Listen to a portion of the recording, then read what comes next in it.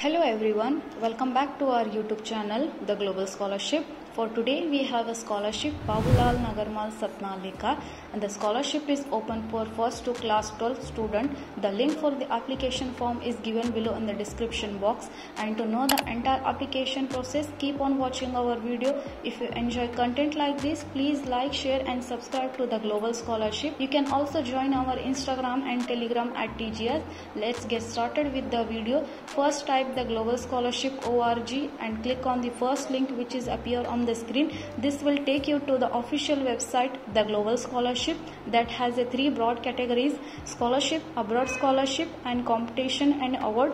Click on the scholarship. Here you will see the multiple scholarship which you can apply according to your eligibility. For today, let us focus on Babulal Nagarmal Satnalika Scholarship. Click on the view button. Next, you will see the scholarship details, scholarship name, scholarship provider, scholarship rewards, and the right side start date, end date, education, and scroll down.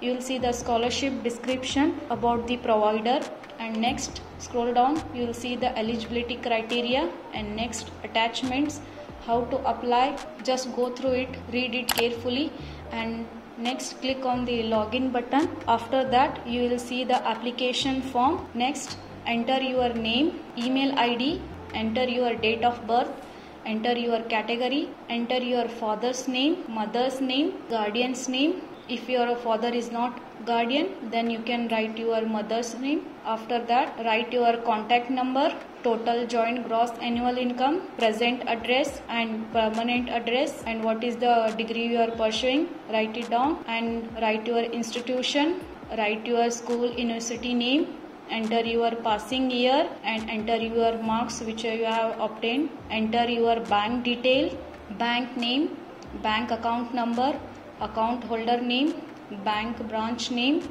IFSC code, additional information if you have any. All the information given the application are correct. To know the acknowledgement, write the date, signature, and all the details will be filled correctly, and you have to send to the all the details for the address which I have given here. Okay, thank you for watching the video. For more updates like this, please like, share and subscribe our YouTube channel, The Global Scholarship.